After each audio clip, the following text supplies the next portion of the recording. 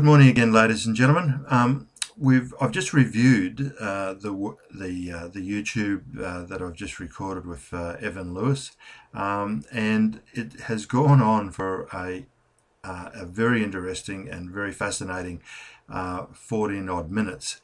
So what we're doing now is we're going to do a little recording as a way of introduction, which will be a separate little YouTube, it was worthwhile actually because Evan mentioned the fact that he was talking to during his installation at Expo, to John Barlow Hudson, and as many of you will know, Paradigm, a beautiful, beautiful piece, has never been re-erected in Brisbane, and I'm certainly have had numerous discussions with the Lord Mayor about having it re-erected as either part of the 25th anniversary celebrations or alternatively as a special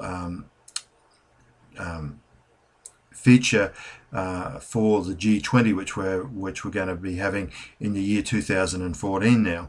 Evan, do you just want to talk a little bit about that beautiful piece, Paradigm, because you mentioned before that you found it quite stunning during your time at Expo?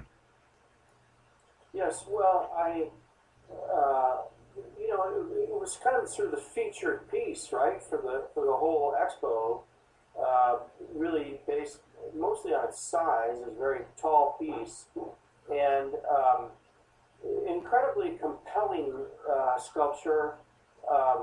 Just a really striking, interesting work that brings to mind all sorts of things like, almost like a modernist version of a Brancusi or something like that.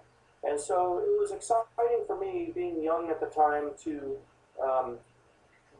meet John Barlow Hudson there building the piece.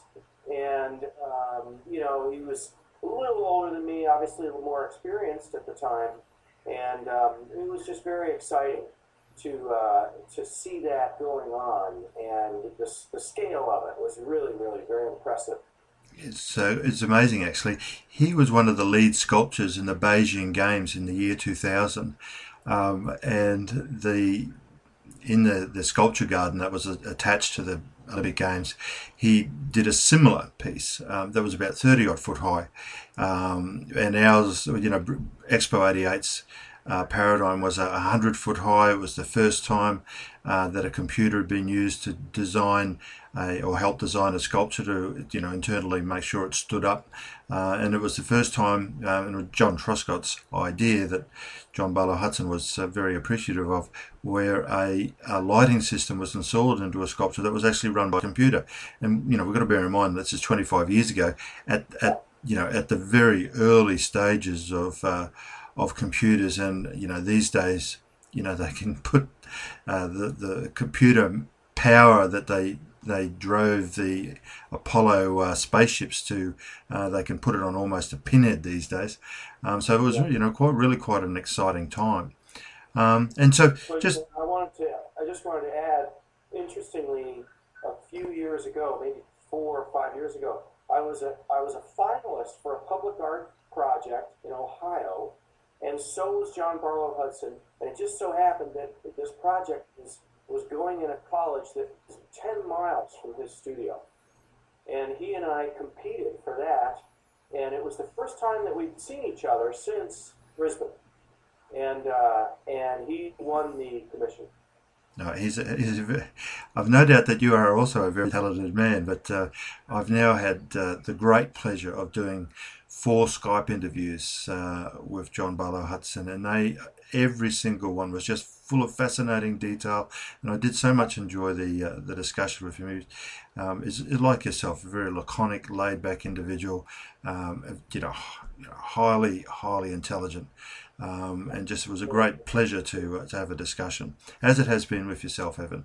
I must admit, you were about the only person who was able to load up their own pictures on their Facebook page, and it was quite a surprise one Saturday morning when I came home, and there were photos that I haven't loaded up myself, and I was so appreciative of your efforts at that particular Well, time. that was all my No, don't. That's She's good. the she's the whiz with the IT and so forth. Oh well, that's Mostly I can swing a hammer, all or a right. dinosaur. Evan, it has been absolutely great talking to you. This is a good introduction into your longer interview, which people should definitely watch and enjoy. And with that, we'll say, I'll say good morning, 10 to 6 in the morning. You can say good afternoon.